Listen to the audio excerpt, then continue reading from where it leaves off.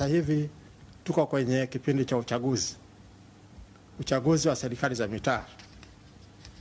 Katika mchakato huo yameanza sasa kujitokeza matukio mbalimbali ya uvunjifu wa amani ambayo kama yasipodhibitiwa sawa sawa yanaweza kuvuruga mchakato wa uchaguzi.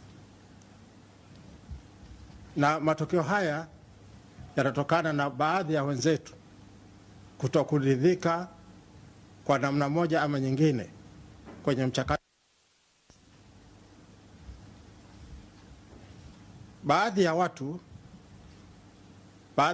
watu ambao hawakuridhika wameweza hata kuchukua hatua za kuchoma mali za watu, kuharibu mali za watu na pengine kujeruhi watu wengine.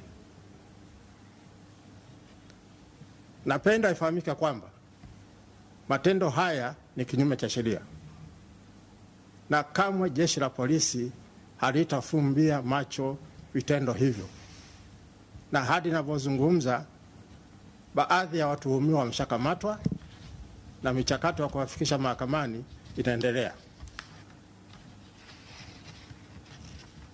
Aidha, jeshi la polisi tunawahakikishia wananchi kwamba mchakato wa uchaguzi utakuwa wa amani na utulivu, kwa sababu tumejipanga katika level zote, katika wilaya na mikoa, na tunahakikisha kwamba kila mwananchi atatumia demokrasia ya kuchagua ama kuchaguliwa pasipo kubugudhiwa na mtu yeyote. Aidha, nitoe rai kwa wagombea na mashabiki wao, wale ambao hawataridhika au hawaridhiki na mchakato wa uchaguzi, watumie taratibu zilizopo kwa mujibu wa sheria kuwasilisha malalamiko yao katika mamlaka zinazohusika, badala ya na wajiepushe kuchukua hatua ambazo.